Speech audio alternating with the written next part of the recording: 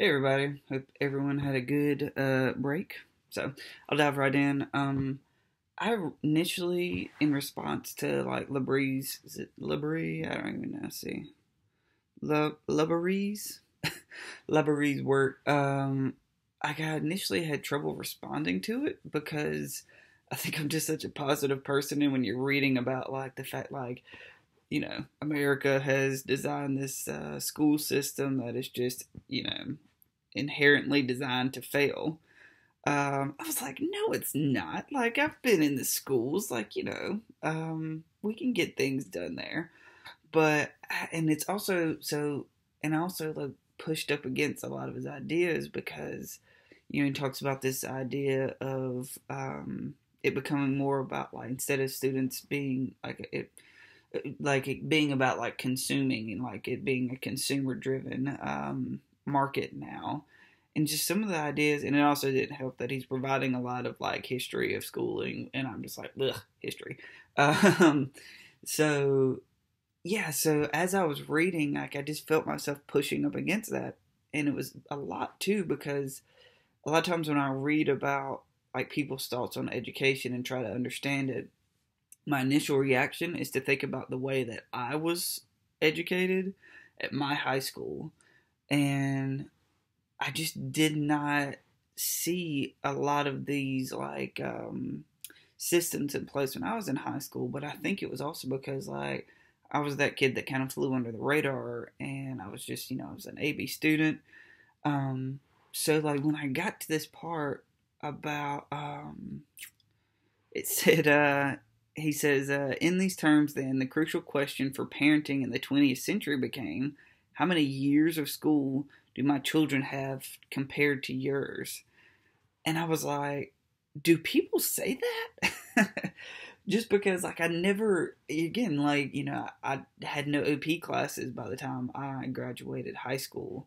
I had one honors class. And so for me, it was just about, like, learning like some of those skills necessary to like go into the workforce. And it was, I was learning some of those like lessons too that it was talking about being like a good like member of society and things. um and so like it was difficult for me at first to like understand where he was coming from. And then I got to this part that said, that reminded me of what I had talked about in one of my previous posts. The quote says, the system placed priority on the experience of schooling over the experience of learning. Gaining access to school was the key for individual consumers, and educational success became measured in time served rather than subjects mastered.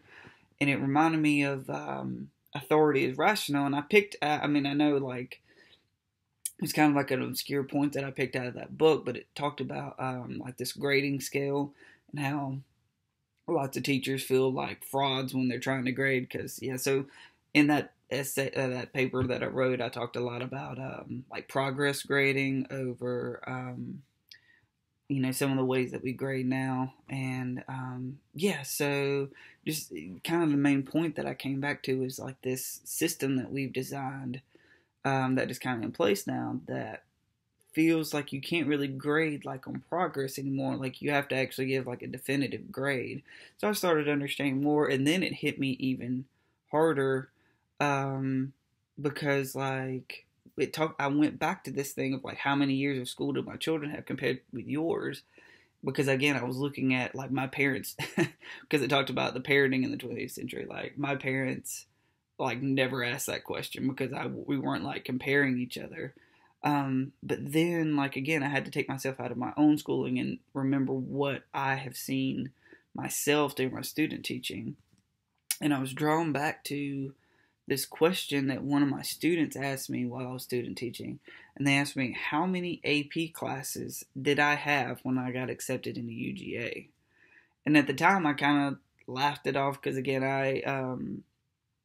I was thinking about how different my schooling was compared to even some of the people in like the English education program, because I had none. Again, I had no AP classes for getting into UGA. Really, I think the thing that helped me the most, and that I went into this more with students, that I was just a transfer student. I had already had my associate's degree. And I think that helped. But yeah, so one thing that I didn't consider about that was the fact that the students now are having this conversation of, how much schooling do I need compared to everyone else to be able to get into these elite colleges that they want to get into? Because that in that same conversation that I had with that student, I said, I was like, it's totally fine for you to go to Athens Tech and get some credits and then transfer. And she just like turned her nose up at that. But that's a different conversation. But yeah, like I guess I mean I saw this drive in my students during that time to say, I need to make myself stand out from the people around me. And so those are the kind of like systems and relationships that I guess that Labaree is discussing in this. Like, yeah, someone has to fail because, if, you're constantly pushing to like, I have 6 AP classes, but I have 7. And so at some point in that, no matter how hard our students are working to get to that point, someone's going to have to fail in a sense of like, they're not going to be able to get in the college they want. They're not going to have all the spaces in an AP class because we're constantly, it is again, like almost like a free market system that if, you're not the business that's succeeding, then somebody's going to go out of business. And so I hate that for our students because like the next thing, it's like I'm not putting down that our students should not want to take all these AP classes and be the best that they can be. But I think at some point we have to have this conversation that says, all right, are you taking all these AP classes so that you can actually get into like these good colleges? Or is it the fact that, like you actually enjoy learning, while you're there, take the time, of course, yes, to take your AP classes, get ahead. Because I even made the comment, like, AP classes are great if they can replace college credits. At least you're not having to pay the tuition for them. But, like, having those conversations, say, like, enjoy the learning while you're there.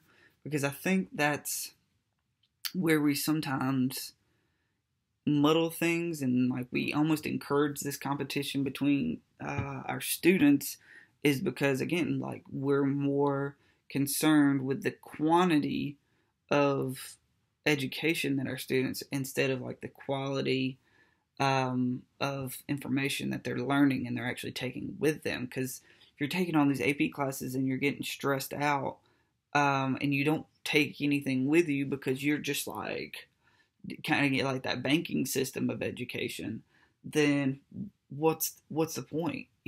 I think I don't know if we'll ever break this system that Labaree is talking about, because there's just so much that would need to go into place. And again, does it stem from like reformers like trying to like nitpick at every little problem they come across, or is it a mass movement of like teachers and educators having these conversations with students to help them also understand that, if they keep, I don't know, it's such a big issue that I don't know where it begins. And I think, and I get that's why that Labaree is saying that, like, I'm not writing this book to fix anything. I'm just pointing at things and saying this is where we're at. Which is great, but it just makes it frustrating for teachers because I think a lot of us are fixers, and we, if we see a problem like reading this book, I'm a fixer. I want to say, okay, well, you showed me all these problems. What can I do as a teacher to fix it now? And that's a tough question, and I think that's something that Dr. Burke would concede about theorizing about education and being a theorist that's a teacher. Is that, yeah, we can talk about some of these problems, but, what are we supposed to do about them? Maybe that's a question for next week.